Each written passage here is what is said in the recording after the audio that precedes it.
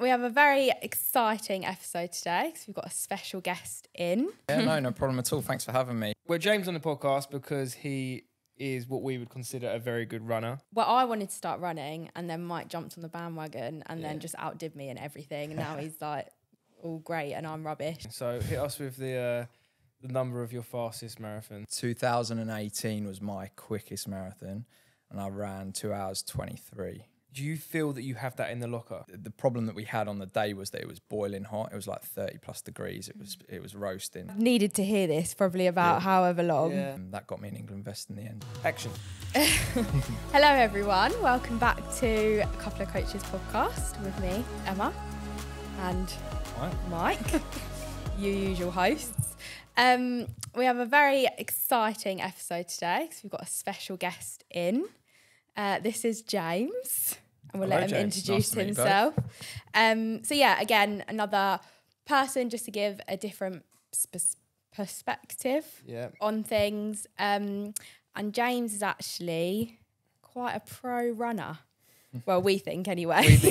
But we're going to find out He more. definitely is. When you hear the times, it doesn't make much sense, but Yeah. we'll go into it more. Anyway, James, how are you? Yeah, very well, thank you. Good. So we're James on the podcast because he is what we would consider a very good runner, although he doesn't seem to think it himself, but he is definitely a very, very good runner. So I think if we start by just introducing yourself, what you do and how you kind of got into running, and then we'll bombard you with questions. Yeah, no problem at all. Thanks for having me. Yeah, running sort of came about really through football. I've always been football really. Play, work in football. But it's a typical sort of footballer's story, really. Got injured, was never going to be a professional footballer, was always really competitive. I think the thing was with football was that I felt like when I was playing, I needed almost a superpower because I wasn't technically as good as everybody else. So that sort of drove me towards sort of fitness side of it. And that's where I picked up running, really. So my mum would definitely say it was pretty much down to her. She was running a marathon at the time, picked up an injury, needed to get fit, was getting fat, felt slow, sluggish.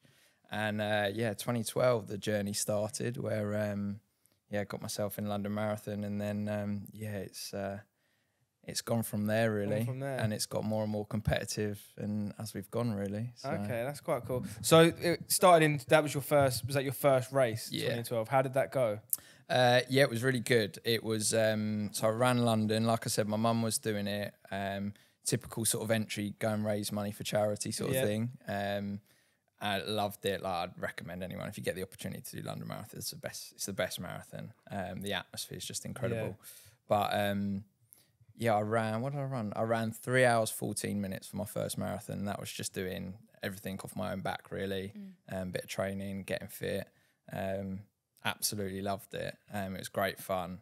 Like I said, it just went from there, really. That's where you decided, I like this. Yeah.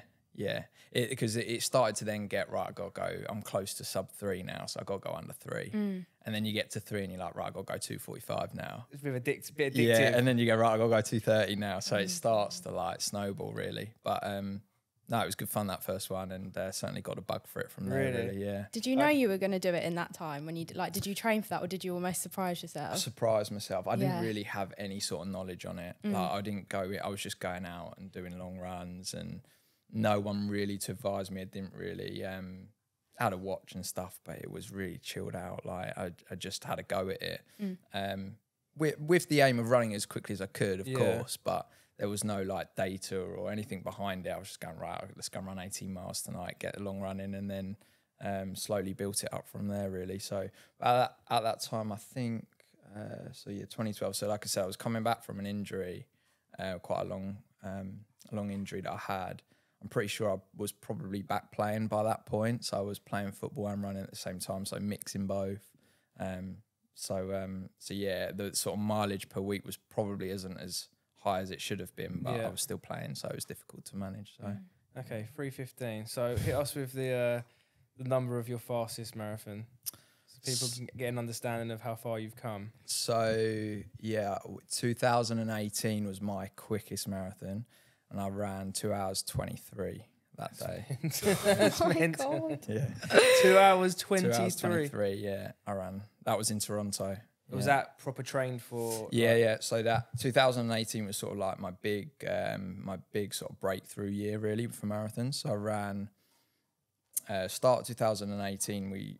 I was with a coach at this point, which I can go into if you're interested. But she was sort of looking after me, putting programs together, and we were really having a go at it.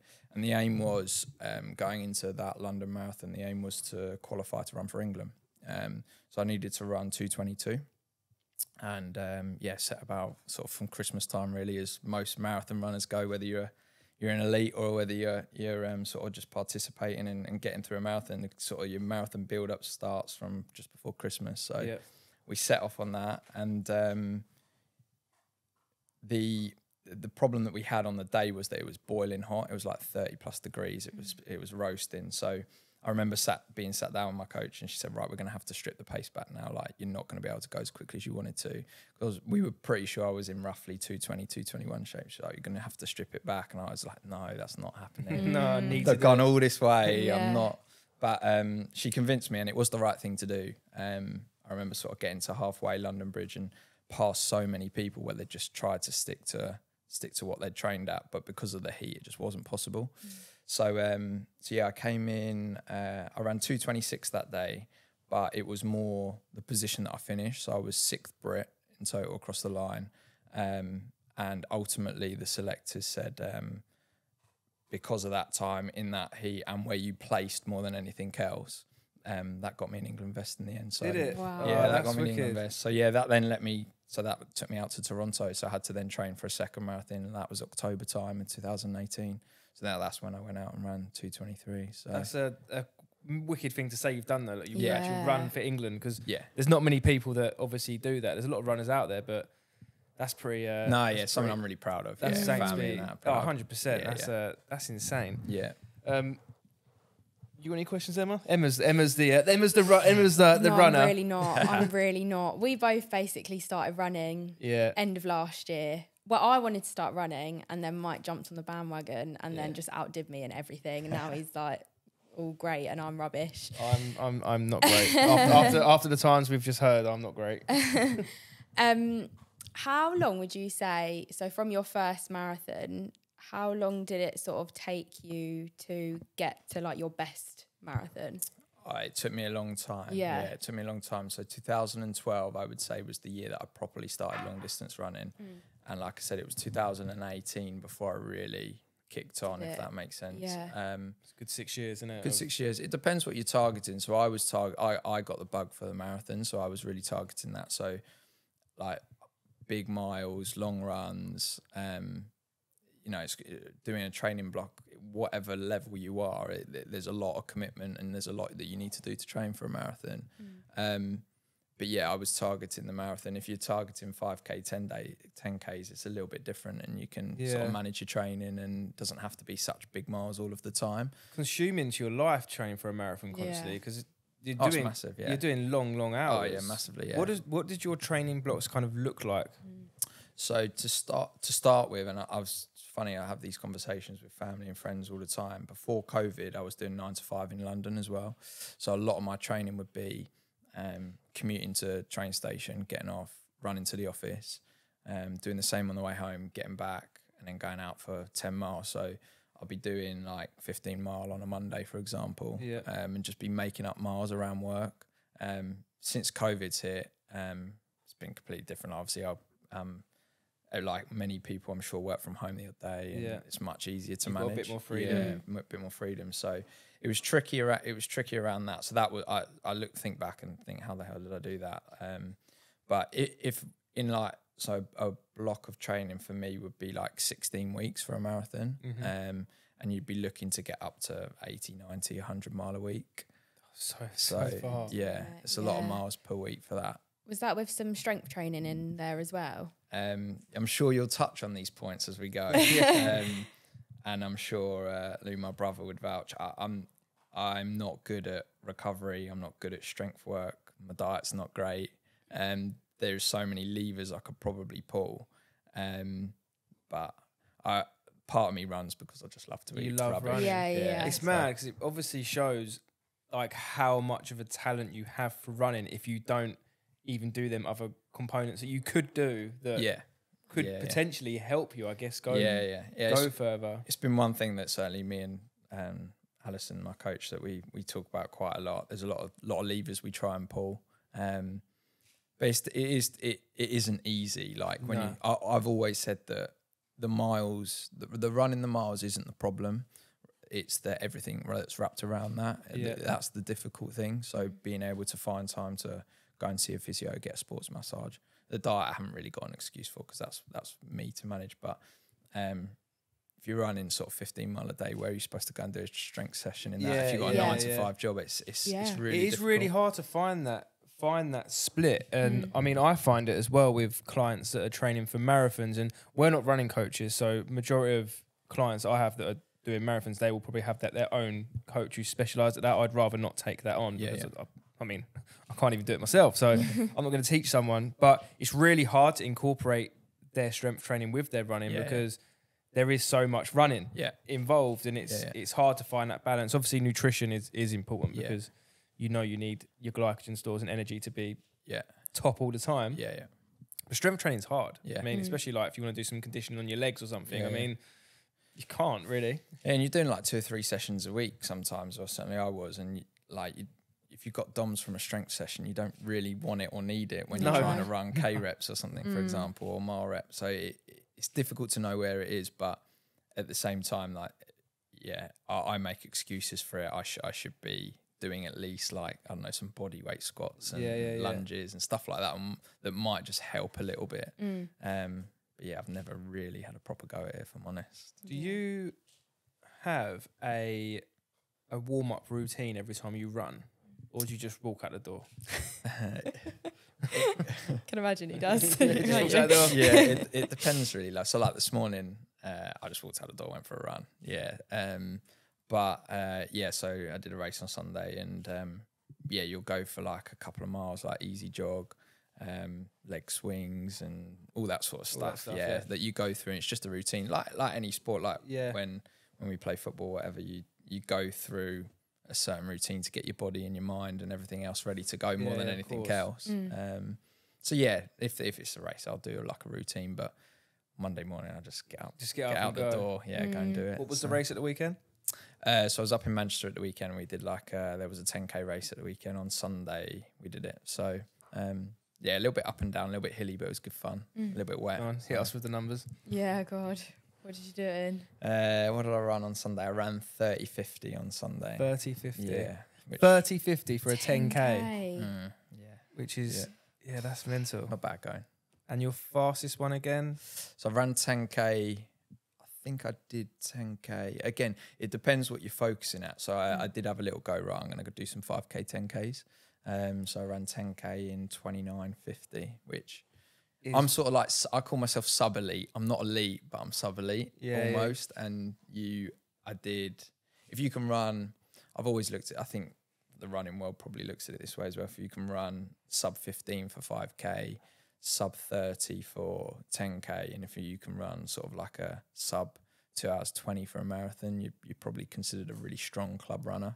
So I got one more to tick off. One more to tick off. And then I'm quite happy I can retire and not worry about running. Did you say that's a club runner? That blows my mind. Yeah, but people always say that. So people always say this to me, like, I'm a girlfriend, people at work, they're like, oh, you're only like 10 minutes off like 2 hours 10 Olympic stuff, but that 10 minutes is such a big gap. It's huge. And like, you're never there's no funding in the sport purely because Kenyans, Ethiopians, like they're running 2 hour marathons. You're never going to get close to that.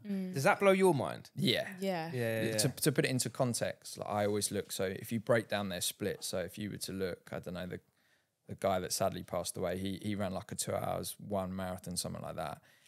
If you look at their 5K, 10K splits, that's what I'm running flat out for 10K and 5K. For your like fastest for 5K. my and fastest, they do that the whole way through. They're doing that the whole way for a marathon, yeah. So that's how you start to get a bit of a context of how far ahead they are. Yeah.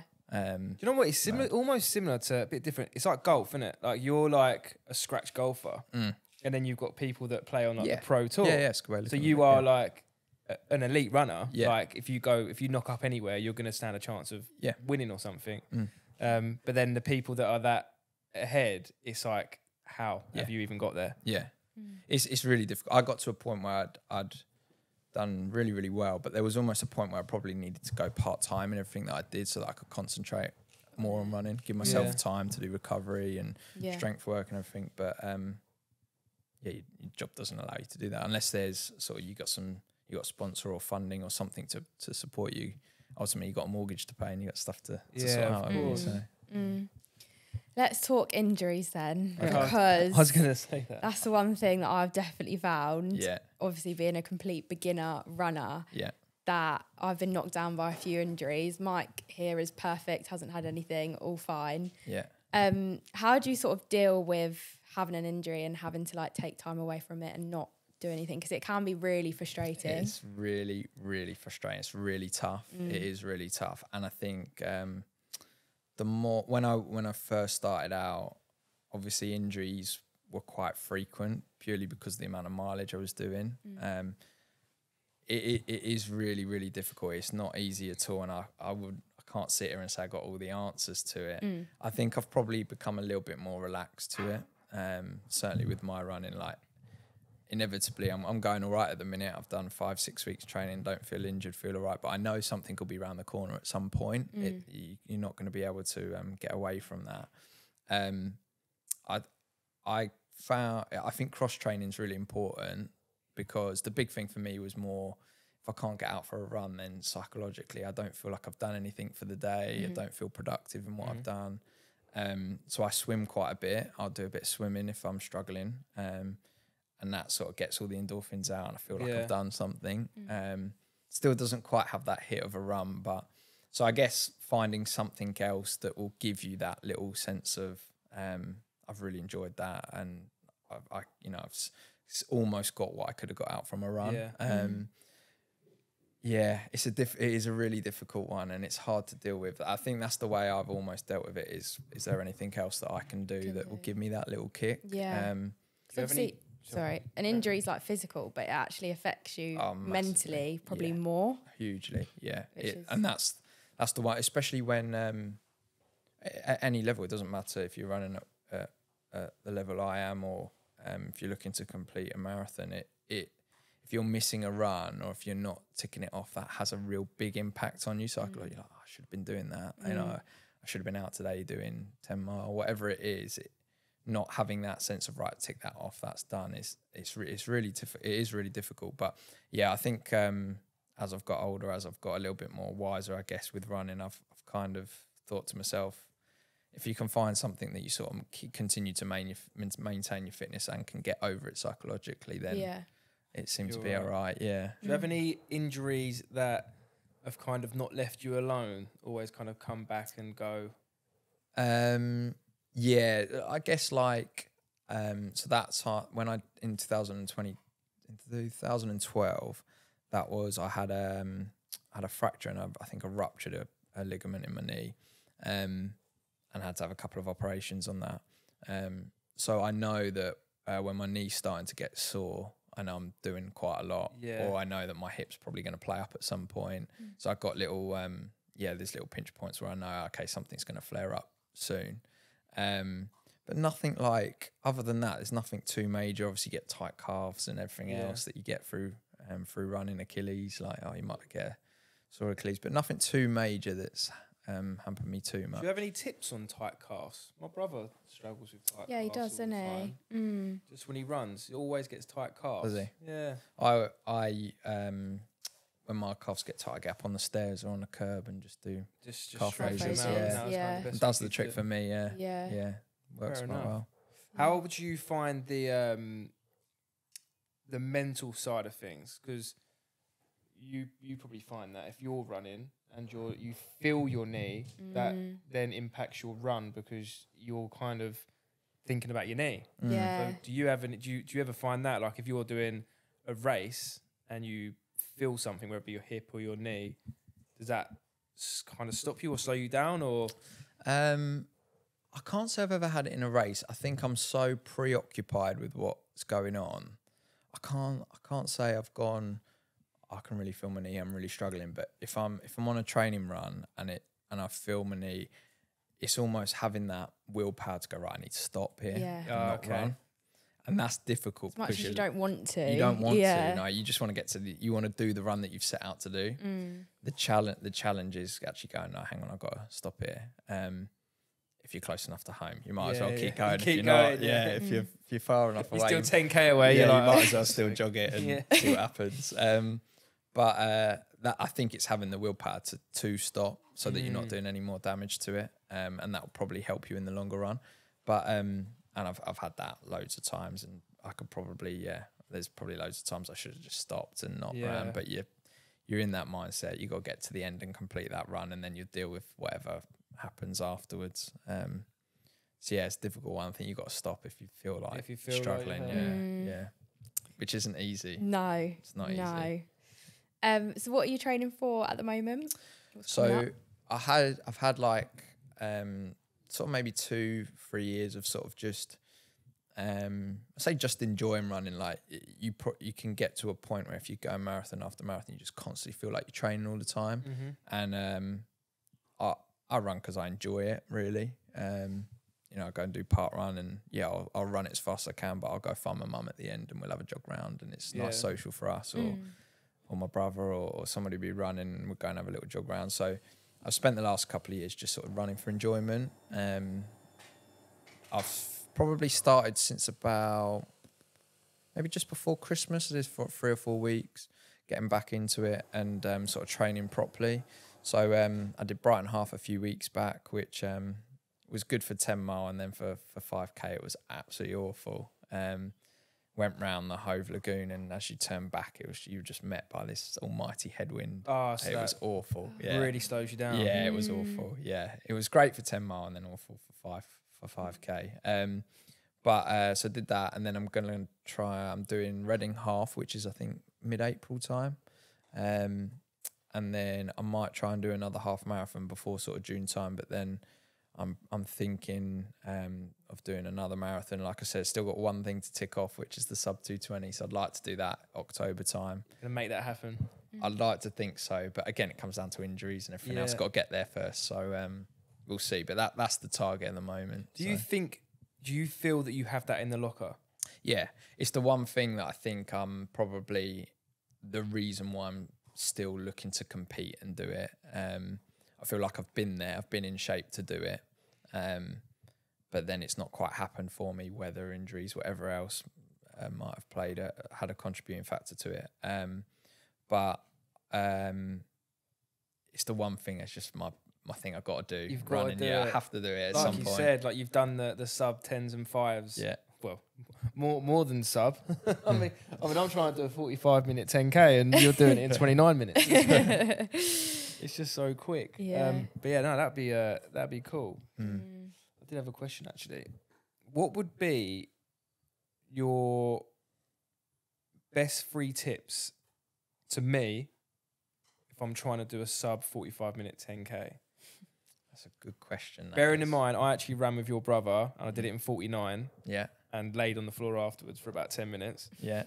So what would be your tips like that you would give to speed your run up? That's a good question. I think you've got to get yourself into a mindset of, and funny, I talk with a lot of lads at football and things, it's so easy to, so I guess this is the first one, it's so easy to go out and just sort of plod, like I'm just going to go and plod 5k, 10k. Yeah. But, which is good for some runs, but you've got to go out and do intervals, you've got to go and really push it. So I think if you can build some intervals into your training, I found that sort of fires me up right straight away. It gets me going. If you go out and just continuously plodding around the streets all the time, it doesn't. It'll get you fit, but it'll only to a certain point, and then you'll just plateau completely. And I'm no expert, but I've certainly seen it when I do it. So I think if you can get some intervals into your training, that's good. Don't get hooked up by it. Like, it'll happen. Like if you're really focused on it, I've always felt that if I get like that, I don't know, if we take that 220 for example, I'm trying to stay quite relaxed about it and not be too fussed. It will happen at some point, whether it's October or 2 years down the line and I'm focused enough to go and try and do that. But if it doesn't happen, like, don't worry, because it will happen at some point. As long as you're training right and you're doing the right things, I think don't get too hooked up about it. I said to my brother Lou, and the thing that I like about 5K and 10K, I guess this is the third thing, is you can have like a strategy to what you're going to do. You might go off a little bit slower, but 5K, 10K is quite good because you can really just run as hard as you like and not worry too much. So like for 5K is great because you don't, I never panic too much that I'm going out really hard, because if I die, I die. It doesn't matter at the end of the day, but you might hold on, mightn't you? So I think the third thing probably is like, just have a real go. If you feel like you go off really fast, that's fine. But and you might die. But like I said, don't get hooked up about it. It will happen. Just give it a good go. Give it a good go. I guess with a marathon, you can't really do that. Marathon's different. You've got to go very strategic. You've got to be really careful. Take gels on at the right time. It's a completely different ball game. But I've always felt 10K probably more, maybe a little bit more so. You have to be a little bit wiser, but I get that with the 5K. I mean, when we first started running, I remember I used to think, 5K is so fucking long, because it was generally long. But I now feel that I could walk out the door and just go and do a 5K and it'd be pretty straightforward. And I think I could do a 10K pretty straightforward, but it's just that getting it down to, I don't even like saying 45 minutes now because it feels so slow.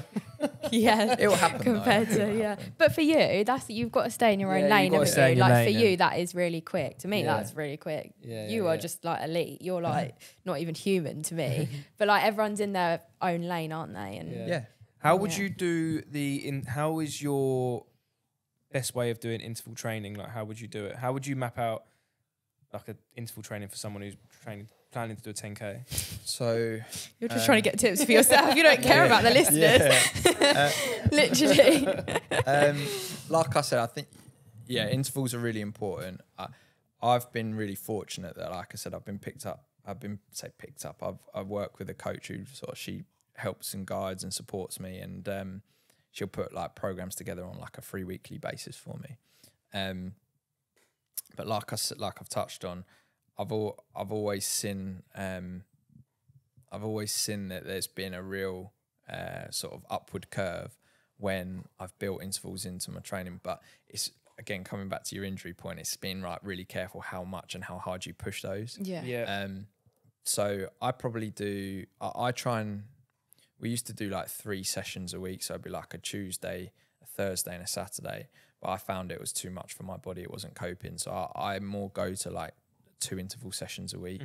And I'll do like a classic session is 8 times a K with a couple of minutes, 90 seconds in between, or slightly longer reps. So for a classic 10K, if we were gearing up for a 10K race on a Sunday, an interval session for the group that I'm in or for myself would be something like 4 times 8 minutes.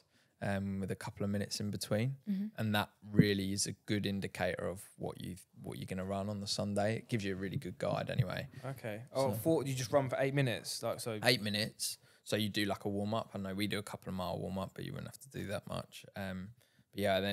So 4 times 8 minutes. So you do 8 minutes, and then a couple of minutes rest. Then you go again 8 minutes, and you do that 4 times. And that gives you quite a good indication as to where you are in terms of your 10K fitness. That you wouldn't do that all the time, but that's a really good like indicator of what you could run for a 10K.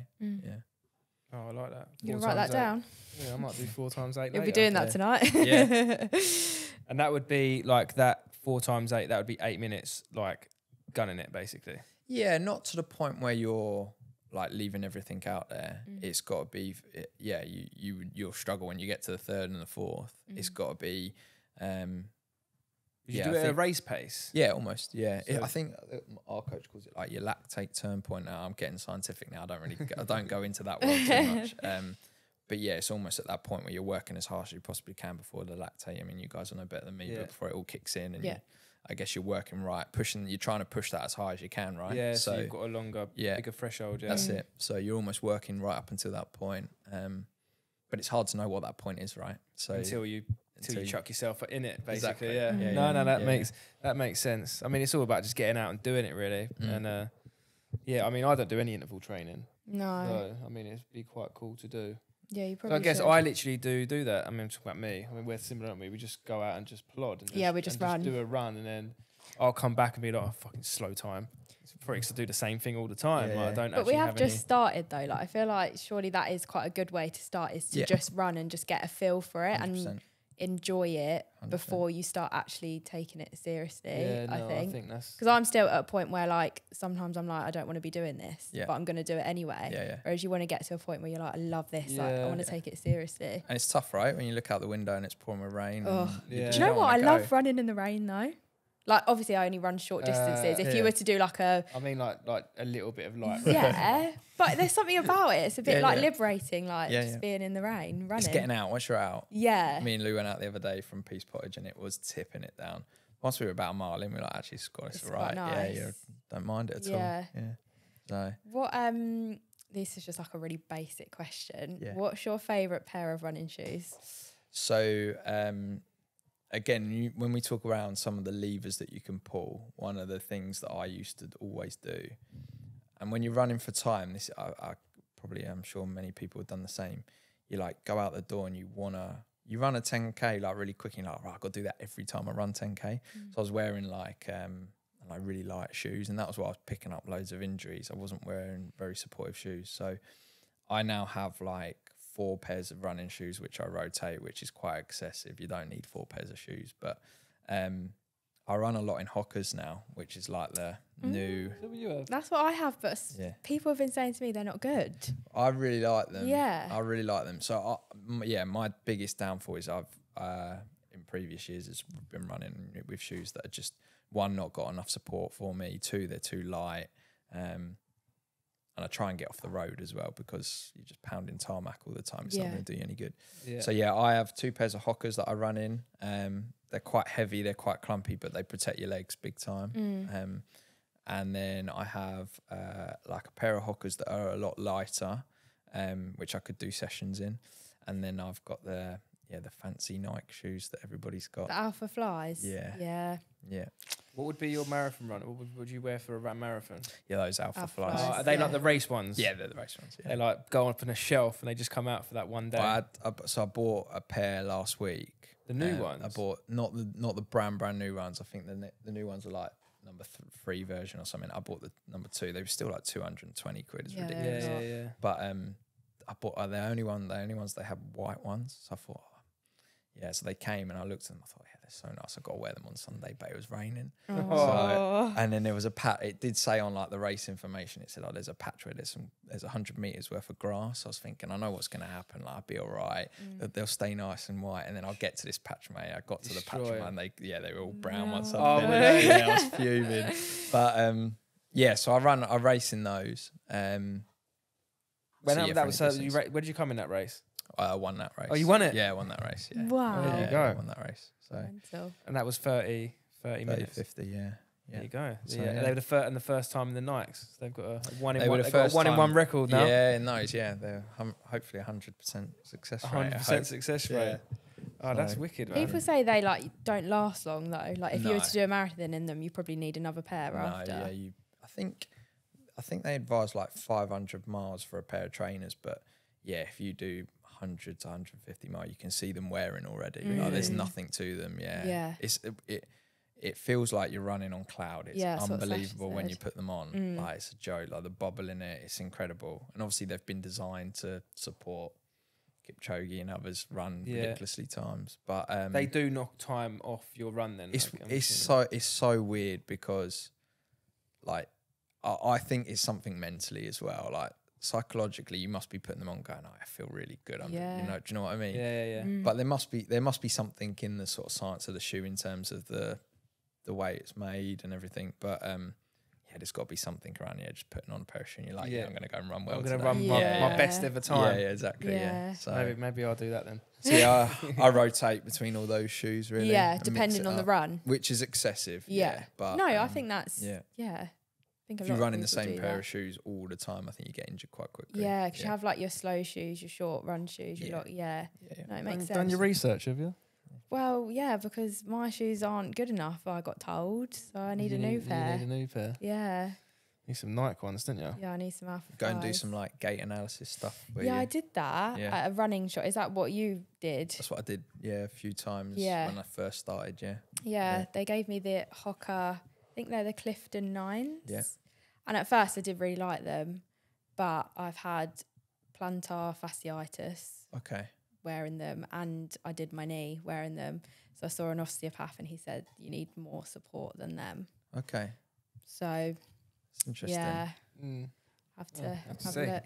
Need some more Better support. get your wallet out, Mike. Get me some Alpha Flies. Just something in exchange for that. Should we start to round it off with like a last sort of question then? Yeah.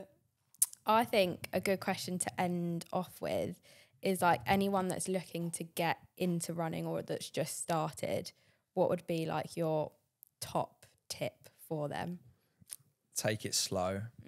Take it slow. Don't overdo it. Well, because once you do one good run, you want to go again the next day and the next day and the next day. Take it really slow. Don't run every run like it's a 5K race or a 10K race. Just go and enjoy it to start with and build it up from there. And it will take time. It does take a lot of time. But yeah, I think just take it really slowly. It's like anything, right? If you throw yourself into it too much and you do too much too soon, you get injured. And that's where I'm sure a lot of people get put off by running is you go out, you do loads and then you get injured and then it's stop-start from there. So not naming any names. I've needed to hear this probably about however long because I stupidly went from running like 6K and then his brother's girlfriend's training for the Brighton Marathon in a few weeks, and I was like, I want to do a run with you just to support you, and she really appreciated it, and she was like, I'm doing an easy pace 14K tomorrow, do you want to come? I was like, yeah, why not? Yeah. Worst mistake ever. I couldn't walk for like, for my knees were like swollen, couldn't bend or straighten them. Like, I just did such a big jump from what I was used to, which was just stupid. So take it slow. Yeah, it's no different. I guess it's no different if you're in the gym, right? You have go to slow. You'd build it up slowly. You wouldn't go in and like, right, I'm going to shove 100K on the bench press and give it a go. Hurt yourself. You'd have to just take it really slow and find that love for it, I guess, as well. Like you said, you massively. From the start you just enjoyed it and you love running, which is why you're so successful and quick. I guess if you find that love for it, and then you build on that. You have to. And if you're training for something, don't get hooked up on times and distances. Like, continue to do it for enjoyment, because you lose yourself in it otherwise. That's the most important thing. Take it slow and enjoy it, I think. Love that. Wow. Amazing. Thank you very much for really coming on good. and sharing your story and wisdom. And absolutely, incredible Thanks times, for having mate. me. And we really hope that you hit that 2:20 marathon. Thanks good very luck. much. Thank you. You Thanks have to for keep having us me. updated. Will do. All right then. Thank you everyone. Cheers. Bye.